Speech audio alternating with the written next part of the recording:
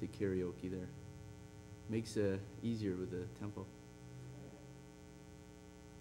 Welcome to Calvary Bible Baptist Church, those of you that are with us and those of you that are watching. If you would, turn your Bibles to Genesis chapter 13 this evening. Genesis chapter 13, verse 1.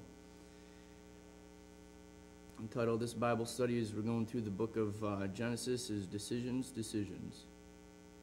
Genesis chapter 13, verse 1. And Abram went up out of Egypt, and he and his wife and all that he had, and Lot with him, into the south. And Abram was very rich in cattle and silver and in gold.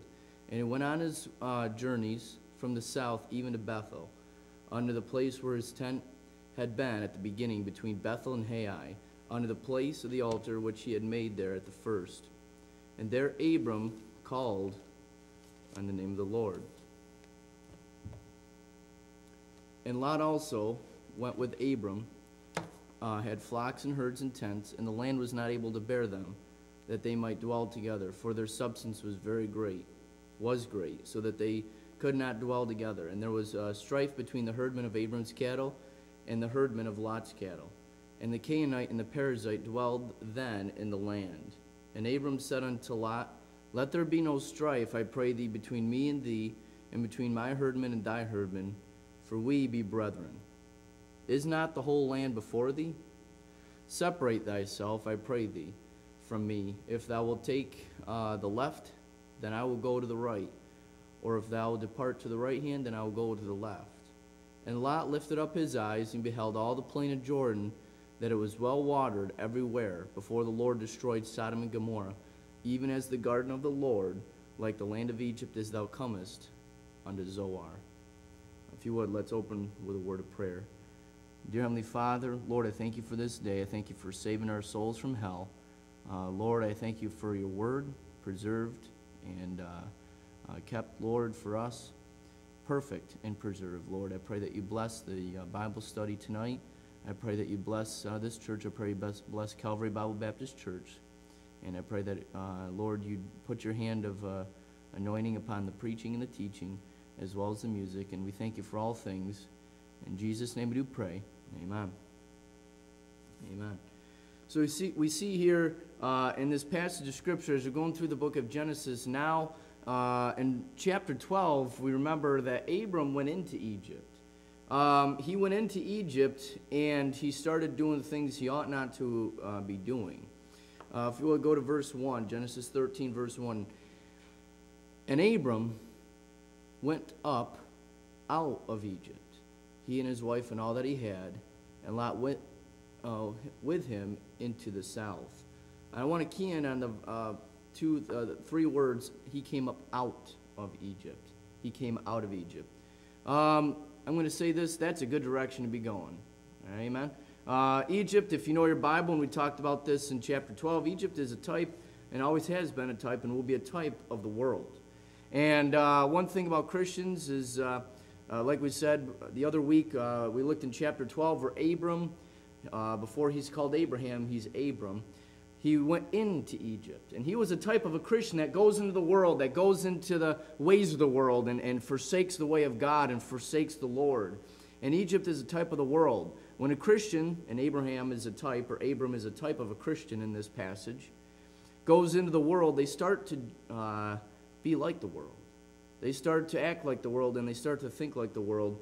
And you remember in Genesis chapter 12, when he goes into the world, what's he start doing? He starts lying. He starts to, not only does he lie, he says that that Sarai was not only his sister, which really she was his half-sister, but failed to neglected to tell the people that she was his wife.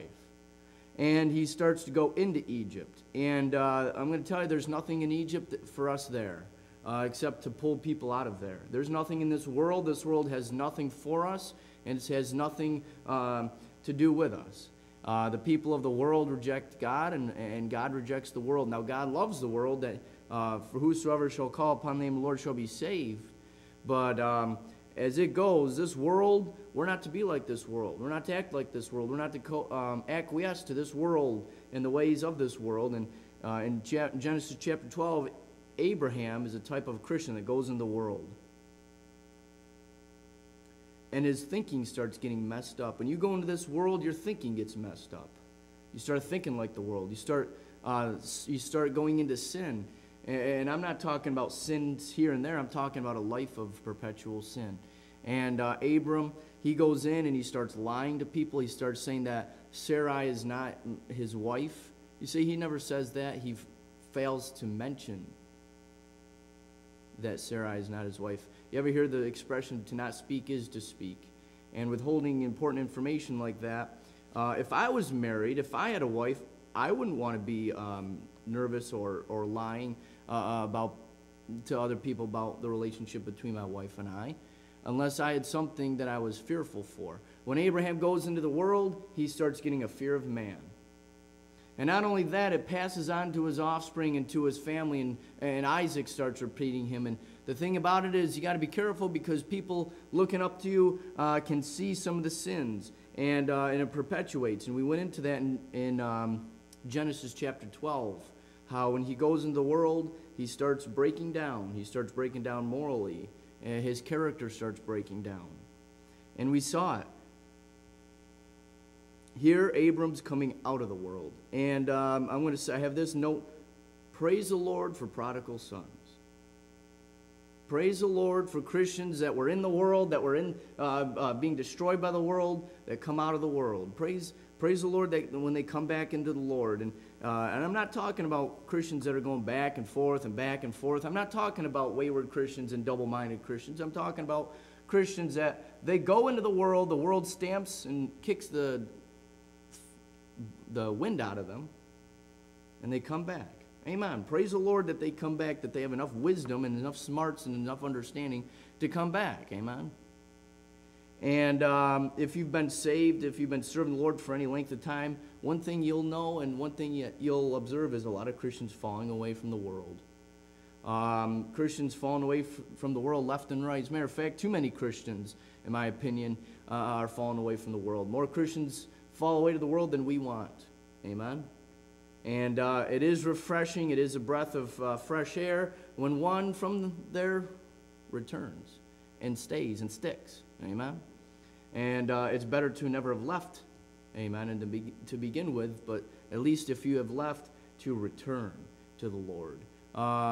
Because you can be a testimony to others of what not to do. Amen. But nonetheless, it is refreshing to see some of God's children come back to the Lord from the world and stick with the Lord and serve the Lord.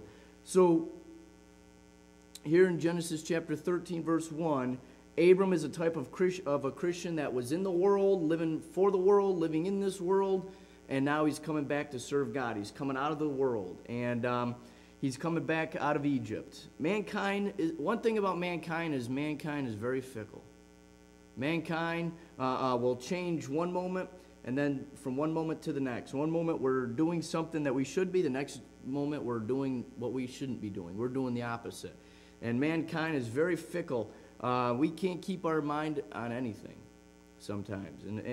And the more further away we get from the Lord, the more fickle-minded people become. You ever been around somebody who they can't make up their mind about a thing? I don't know if I want this or that. I don't know if it's this or that, this or that. And it's very what? Frustrating. And you must wonder how frustrated God in glory gets with us, mankind. We're so fickle. We serve, especially Christians, we serve God one day, and then we live for the world and our flesh and the devil the next. And not even day by day, but moment by moment. One moment you're ready to street preach, or you're ready to hand out tracts. Next moment you're in sin. You lied, you stole, you cheated. You say, what is that? Man is fickle-minded.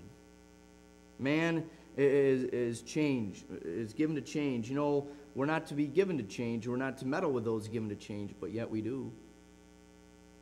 Same thing with serving the Lord. We ought not to be double-dipping one way and the other, one way and the other. If you will go to James chapter 3, verse 10. Out of the same mouth proceedeth blessing and cursing. My brethren, these things ought not so to be. Doth a fountain send forth at the same place sweet water and bitter?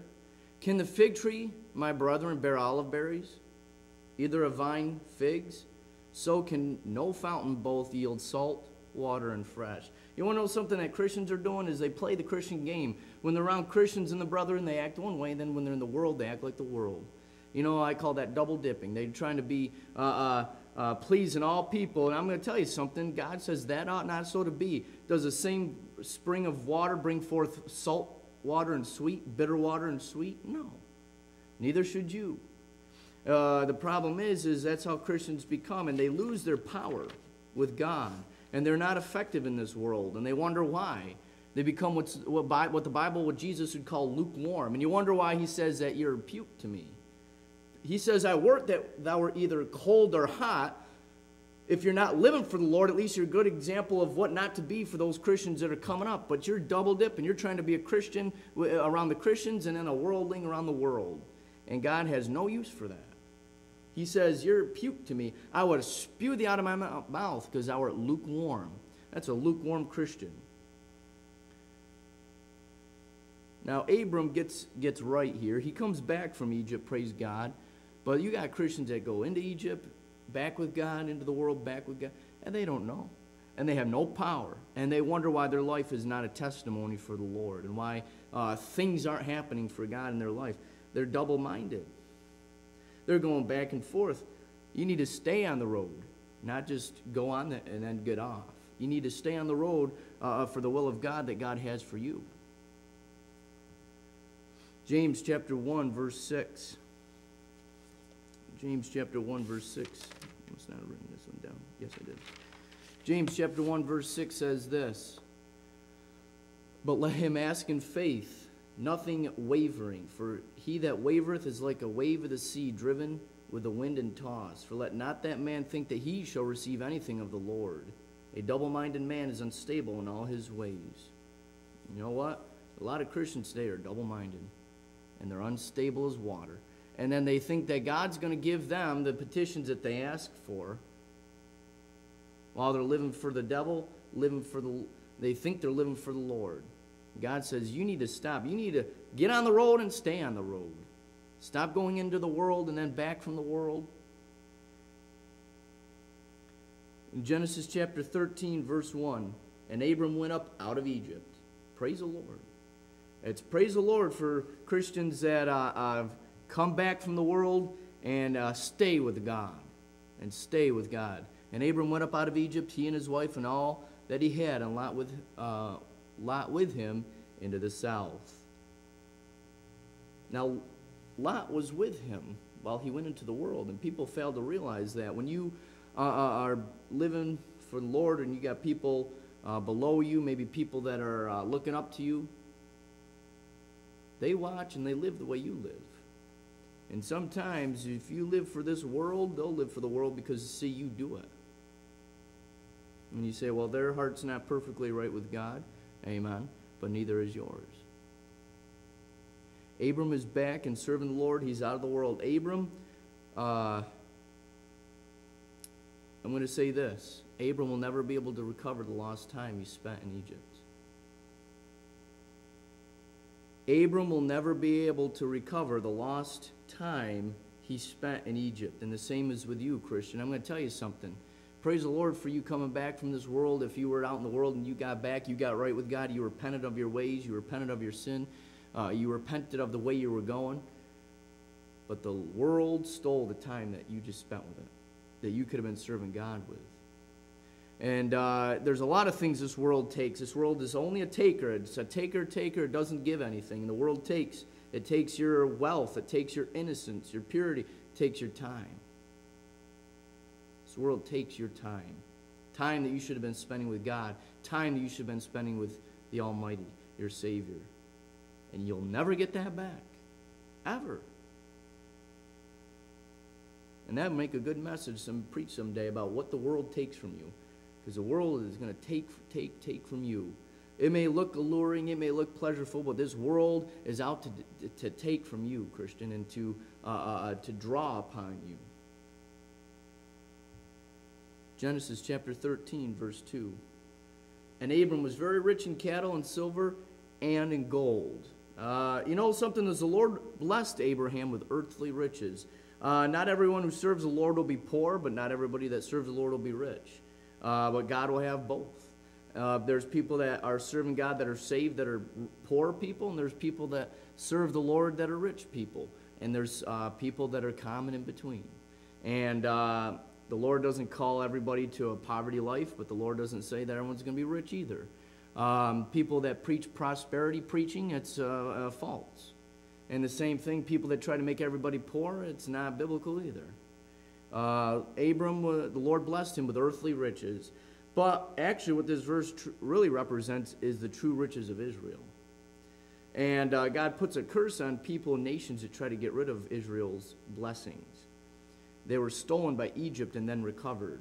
If you will go to Exodus chapter 3, verse 22. You know that place where Abram went? You know that place where Abram just sought out? Yeah, that place stole from his people in the future. Exodus 3:22. But every woman shall borrow of her neighbor and of her that sojourneth in her house jewels of silver and jewels of gold and raiment. And ye shall put them upon your sons and upon your daughters, and ye shall spoil the Egyptians.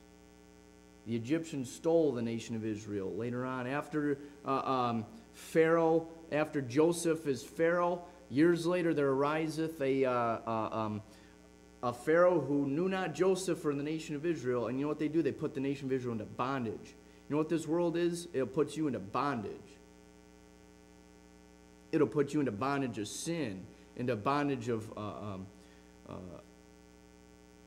cares of this world. And they took and they stole the nation of Israel and put them under bondage for years of hard bondage and cruel bondage. You know what God did? He freed them from that, and he gave them back the spoils of Egypt.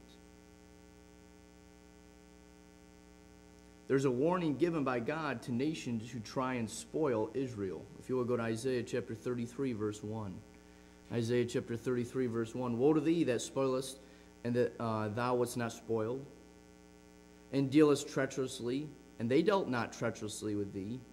And when thou shalt cease to spoil, thou shalt be spoiled, and when thou shalt make an end to deal treacherously, they shall deal treacherously with thee.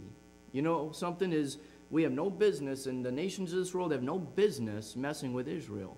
Israel's got the plot of land that was given to them by God. Anything that you do against Israel, you're going against God and his nation. And look at what it says in that verse. It says that you spoilest and you deal treacherously, yet you weren't dealt treacherously against. You know what that's called? Unprovoked attack. You want to know Israel gets? A lot of unprovoked attack. I'm not saying that there isn't casualty in warfare and innocent lives aren't lost due to the enemies of Israel. I'm telling you something is that nation belongs to Israel, and they're unprovokedly attacked by the world. And God says right here in this verse, Isaiah 33:1, you spoil Israel, and you were never spoiled. You dealt treacherously with Israel, and you were never dealt treacherously. You know, there's people in this world, folks, that all they want to do is prey on other people. All they want to do is violate other people and attack other people while they themselves aren't being violated or attacked or defending themselves. They're called monsters. They're called wicked people. And there's people like that in the Middle East that want to see Israel destroyed. And there's spiritual things going on there, but physically that's a nation. And they're attacking a nation whose boundaries are set. And yes, we know it's set by God.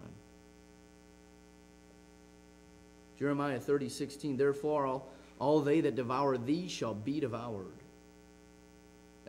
Folks, that's talking about the nations that go against Israel. And all thine adversaries, every one of them shall go into captivity, and they that spoil thee shall be a spoil. And all they that prey upon thee will I give for a prey. It doesn't pay to be a taker, because God says you're going to be taken from. Actually, he says that from those that take, even that which they have shall be taken away. This warning is the repeated anti-Semitic policies of the United Nations and the world today, as the UN continuously tries to shortchange Israel. But one day, the God of Israel will come and scatter them and us. And I say us because we as a nation are part of that plot.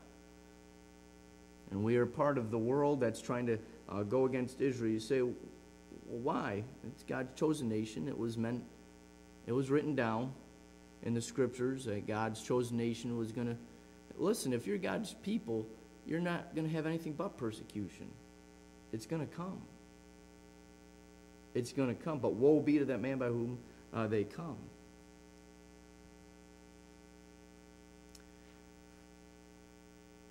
And God's going to squash the people that go against Israel. Look at Isaiah 33:3. Isaiah 33:3. At the noise of the tumult, the people fled, and the lifting up of thyself, the nations were scattered. God's going to come in, and he's going to ride on a white horse, and he comes down with the armies behind him, and he's going to squash the plots of this world, the United Nations, America, whatever, and all the kingdoms of this world that rise against Israel, that think that Israel doesn't deserve what they have. God's going to come down and rectify them. One day.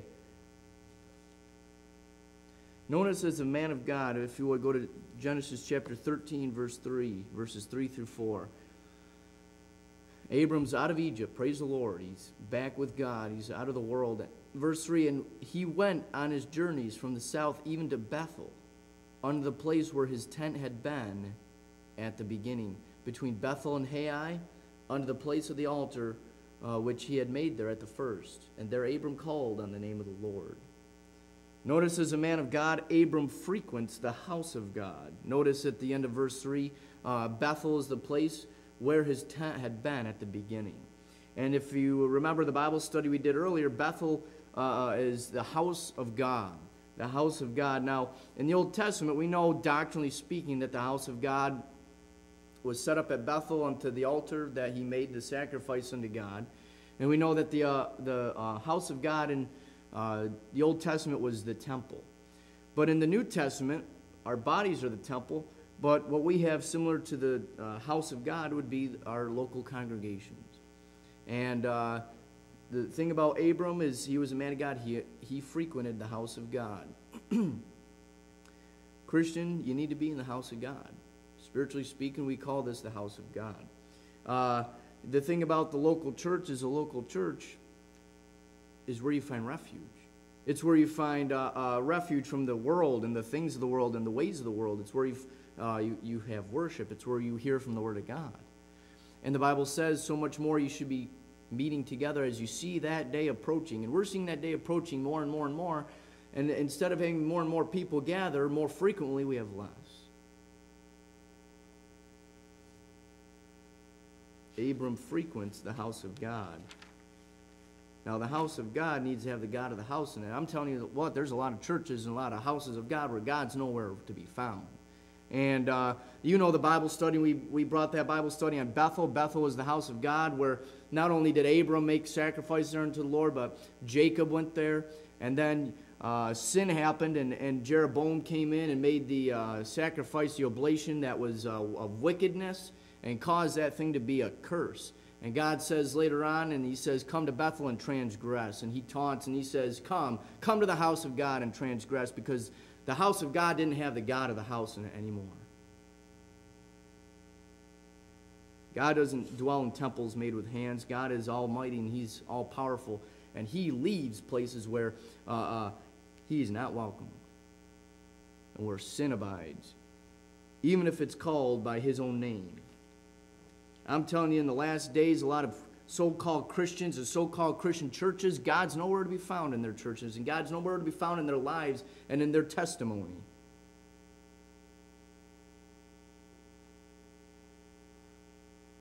It's the truth. It's the truth. Genesis chapter 13, verses 5 through 6. And Lot also, which went with Abram, had flocks and herds and tents, and the land was not able to bear them, that they might dwell together, for their substance was great, so they could not dwell together. God's going to separate Abram from his nephew because God's blessing was for Abram and his seed only. In Genesis chapter 12, verse 1, God calls Abram from his kindred and from his family, and that included Lot. Now, Lot, we know, is a just man, the Bible says, but God's promises and God's workings and dealings with Abraham was to his seed only. And a lot of times God's dealing with us on an individual basis at times, and we don't understand it, why God will separate us from people. In the New Testament, Acts chapter 13, he said, separate me Paul and Barnabas for the work whereunto I've called them to. But God's going to separate Abram from his nephew, and you're going to find out later there's a reason why he separates him from his nephew. His nephew had some issues. Genesis chapter 13, verses 8 through 10. And Abram said unto Lot, let there be no strife, I pray thee, between me and thee, and between thy herdmen, my herdmen and thy herdmen, for we be brethren. I'm going to stop right there. That's not true. All right? They may be related, but they're not brethren. Abram is going to be Abraham, and he's going to become Abraham, the house of the children of Israel. And Lot is not going to be. They are not brethren. Verse 9, is not the whole land before thee? Separate thyself, I pray thee, from me. If thou wilt take the left hand, then I will go to the right. If thou depart to the right hand, then I will go to the left.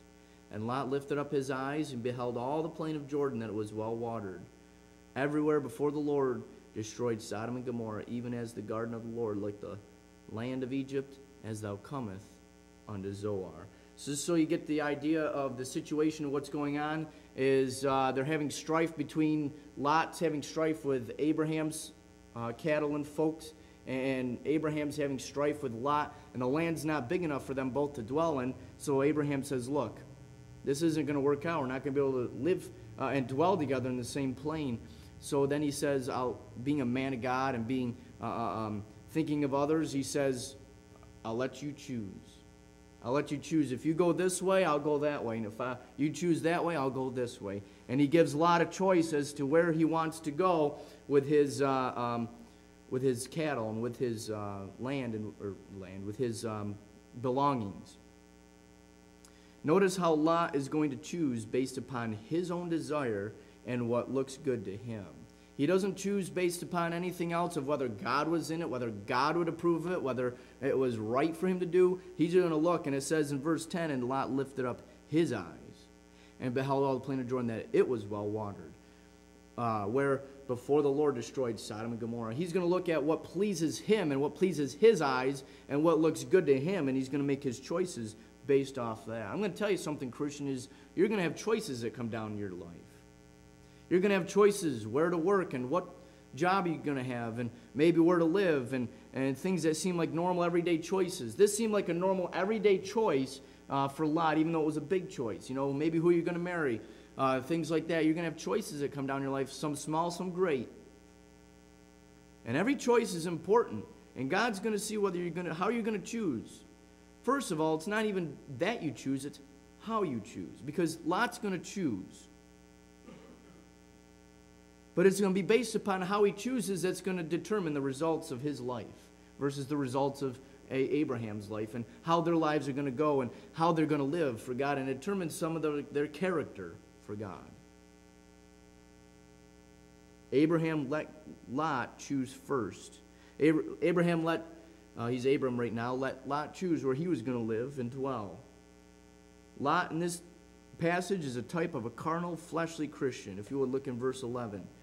Then Lot chose him all the plain of Jordan, and Lot journeyed east, and they separated themselves the one from the other. Remember, Lot chose, he lifted up his eyes and saw that the plains were all watered over by Zoar, where Sodom and Gomorrah were. And so he chose that. Lot made his decision based upon his eyes, but soon after would find out that the company is less desirable. If you will go to Genesis chapter 13, verse 13, I would like to draw your attention upon the numbers. 13 is not a very good number in the Bible, but nonetheless, if it's just coincidence, let's read the verse.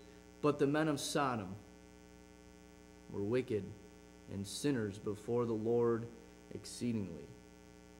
Genesis chapter 19, verses 4 through 5. But before they lay down, the men of the city, even the men of Sodom, compassed the house. That's Lot's house. Round, both old and young, and all the people from every quarter. And they called unto Lot and said unto him, Where are the men which came unto thee this night? Bring them out unto us, that we may know them. I'm going to tell you something. Just because something looks good to your eyes, just because something looks pleasing and it looks great for a choice, doesn't mean it is a good choice. Don't be choosing based upon sight. Don't be choosing based upon your own fleshly desires. Man looks on the outward with lust, while God looks on the heart. If you will go to 1 Samuel chapter 16, verse 7. But the Lord said unto Samuel, look not on his countenance, nor on the height of his stature, because I have refused him. That's how Samuel was looking, because that's how we as human beings look. We look on people's outward because that's all we have contact with. Well, they seem nice. That's flesh. That's fleshly. You want to know how to really get out of somebody something is hear their speech, hear them talk. Amen. For out of the abundance of the heart the mouth speaketh. For out of the heart cometh evil thoughts, adulteries, fornications. These things proceed out of the heart. For that which entereth into the man doth not defile a man, but that which cometh out of the man, that defileth the man, because that which cometh out of the man is the real man. We as human beings, we don't listen to people, we don't talk to people, we don't discern what's coming out of them. Instead, we just, they look nice, they look pretty. Well, because they're pretty, they must be right. Not knowing that a pretty face can hide an evil mind, as the song said. Outward beauty is very vain and very shallow when it comes to the real person, the hidden man. Man looks on the outward with lust. God looks on the heart. But the Lord said unto Samuel, look not on the countenance or on the height of his stature, because I have refused him. For the Lord seeth not as man seeth, for man looketh on the outward appearance, but the Lord looketh on the heart. For out of the abundance of the heart the mouth speaketh. You know, you can find out a person's character by what comes out of their heart, by what comes out of their mouth, especially when they think nobody else knows or cares. Talk to a lot of people that seem like nice people, and then as you start to talk to them more and more, and what is revealed out of them and out of their speech, you really find out something else. 1 John chapter 2, verse 16. For all that is in the world. You say, what's out there in the world that I'm missing, I want to be part of? The lust of the flesh, the lust of the eyes, and the pride of life. It's not of the Father, but of the world. I'm going to tell you something, that Lot was choosing the plains that were well watered by Sodom, not because it was of God. And a lot of people, they feign God's will for their own will. Listen, if you're going to sin, if you're going to do wickedness and wrong, you do it if you think that you're just going to do it, no one's going to stop you, but don't blame God for it. A lot of Christians, they do what they want to do, and then they put God behind it and think, oh, it's of God, because I know that everyone's going to accept me for it. But nonetheless, Lot, he's going to look, and he lifts up his eyes and sees what he wants out of the plains that he sees that are well watered, and he's going to choose it. You say, why are you making such a big deal off this choice? Because this choice is going to alter his life. I'm going to tell you something, Christian, is you're going to make choices in your life that are going to alter things. You need to make the wise choices, but more important than making wise choices, you need to know how to make choices, and you don't know how to make choices without God. Nowhere in this scripture do you find Lot praying about it, or at least seeking God's counsel, or at least seeking Abraham's counsel, and the multitude of counselors there is safety. You don't see any of that. He just lifts up his eyes. You know what it is? The lust of the eyes. For all that is in the world, lust of the flesh, the lust of the eyes. How many times do we look at something and we grab it and take it? From the lusts. In America, it's rampant. I mean, I'm not even talking sexual sins. I'm talking you go down the store and you just see something that you want so bad, from your eyes catching it, you buy it. You know what that is? A fleshly reaction. That's a carnal reaction. Lust. What is lust? Longing. Now I want you to, the Bible says some things that are pretty straightforward on lust, but what I did was I defined lust from Webster's dictionary, then I defined it from a modern dictionary. You know we live in a society of concupiscence, right? You know we live in a lustful society. Well, generally when you live in a society that backs up a certain sin, it tries to cover the sin. It tries to lessen it. And America is a lustful nation.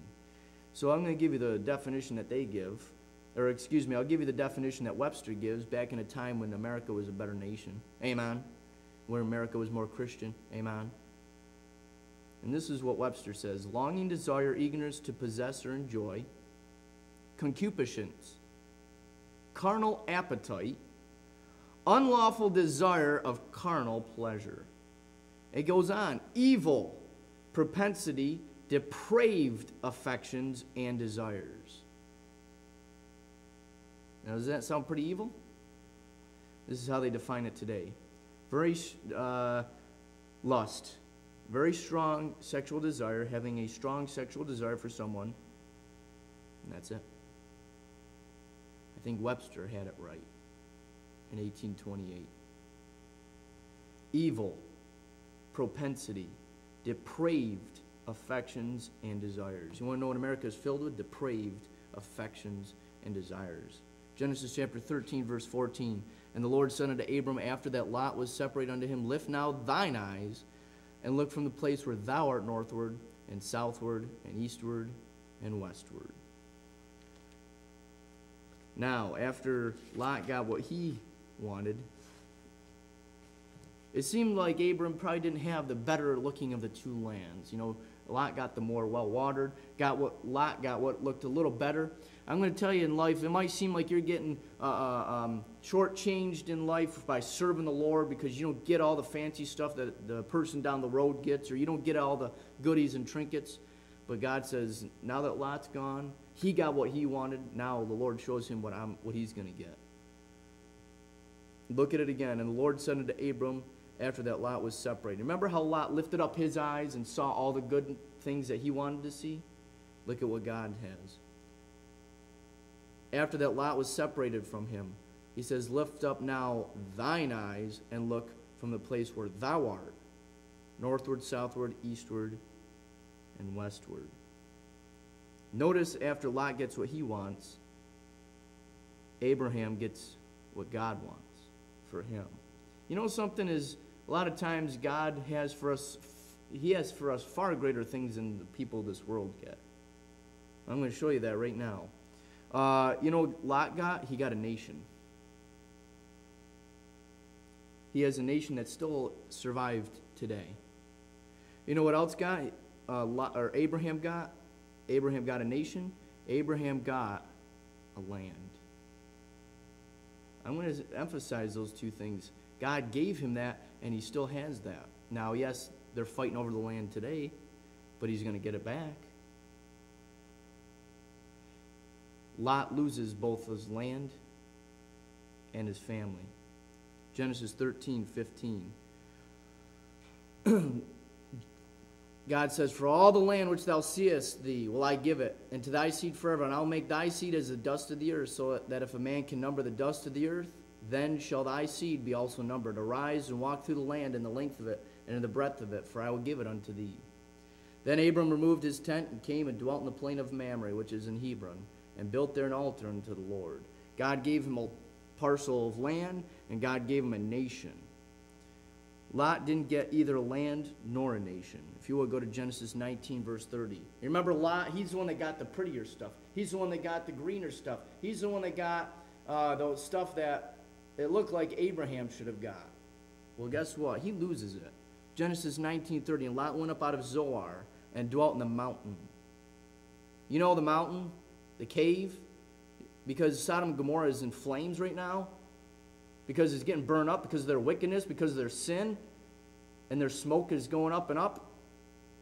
Look at where Lot's dwelling. He's dwelling in the mountains, folks. And his two daughters with him, for he feared to dwell in Zoar. And he dwelt in the cave, he and his two daughters. He wouldn't even go to Zoar. You say, why? Probably because they're doing the same sin that they were doing in Sodom and Gomorrah.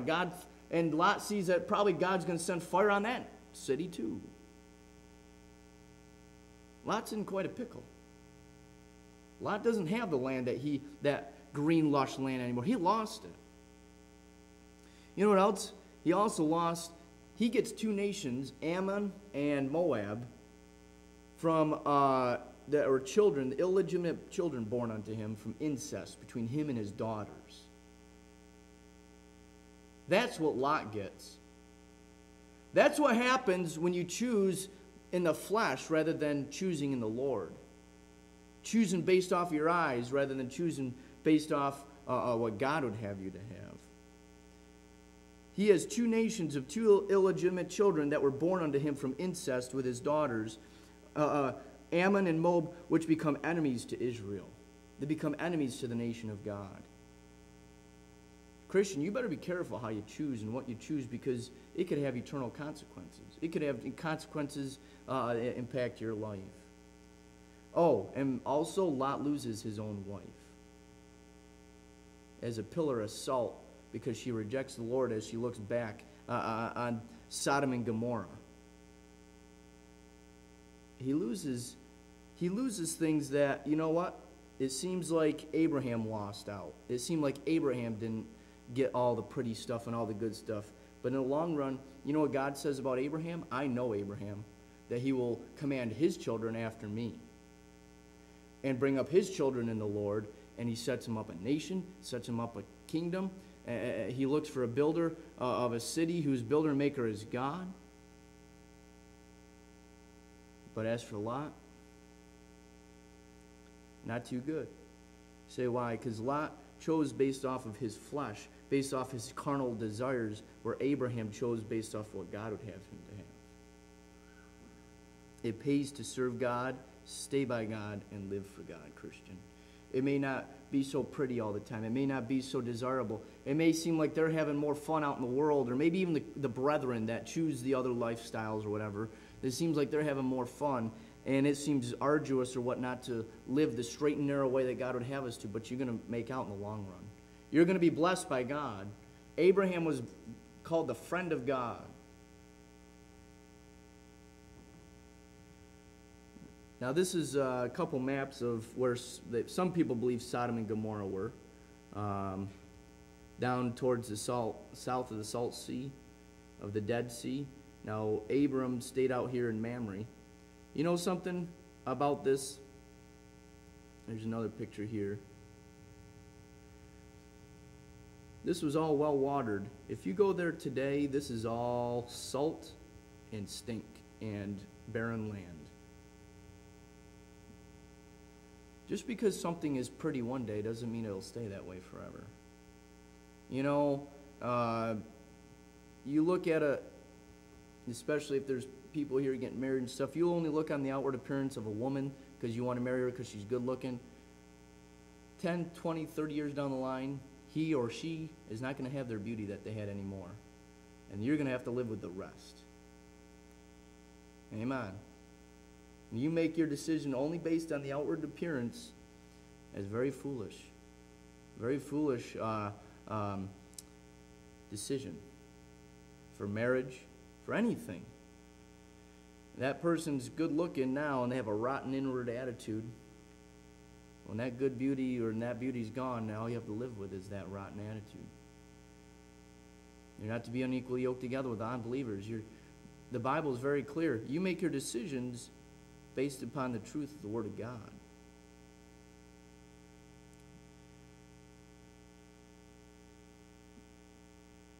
Lot was making his decisions in the flesh. He was carnally minded. Romans chapter 8, verse 5 through 8. For they that are after the flesh do mind the things of the flesh, but they that are after the Spirit the things of the Spirit. For to be carnally minded is death, but to be spiritually minded is life and peace, because the carnal mind is enmity against God, for it is not subject to the law of God, neither indeed can be. So then they that are in the flesh cannot please God. Okay? Lot was in the flesh. Lot was in the flesh because he was making his decisions based off of what he saw and how he liked it. We can get that way, folks. Christians, we can get that way, and we have to be careful that we don't. We have to make sure that we have the mind of God, that we have the mind of Christ, and that we are making decisions through the Spirit of God, not through our flesh. The Bible says that to be carnally minded is death. You know, a lot of Christians are carnally minded. They only think carnally. They only think with their flesh, with their eyes, and they don't look on the inward. They don't measure the Spirit. They don't try the spirits. Lot was filled with lust. The lust brought forth destruction in his life, even though he was just, and delivered just Lot, vexed with the filthy conversation of the wicked. The Bible says that he was just, but he lived with some really wicked people that he did not have to live with, but he chose to. He was vexed. You know, vexed means to be vexed, to be troubled, folks. You know, the Bible says that you're not to keep company with fornicators. You're not to keep company with covetous and idolaters. And what's Lot doing? He's keeping company with them. If you're a Christian, you're trying to live for God, and you're living around that filth all the time, you would be vexed. And I'm not saying that we don't have contact with that in our lives, but, you know, we have a choice to make. Do we choose to hang around those people, or do we choose not to? All right? I know we witness and we try to bring in and draw in all people, but it doesn't mean that we hang around with them. It doesn't mean that the Bible says evil communications corrupt good manners. You want to know how you lose good manners? Hang around corrupt people. You know what Lot did? All because he wanted that piece of green ground. There's an old quote pastor would say, if the grass is greener on the other side, you can bet the water bill is a lot higher. And the water bill was a lot higher for Lot. It cost him his family. It cost him his reputation. It cost him his testimony. And he lost.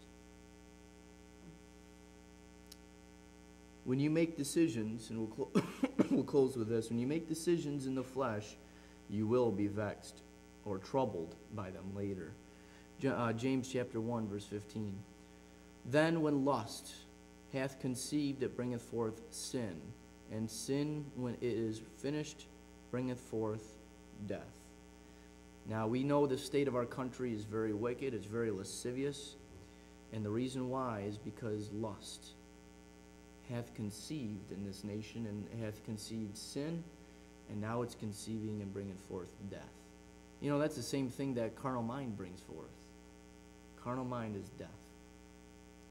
Let's close with a word of prayer. Dear Heavenly Father, Lord, I thank you for all you've given to us. Lord, I pray that we'd make good, wise, and right decisions, Lord, day by day. And Lord, I pray that we would seek your word and your counsel. In Jesus' name we do pray. Amen.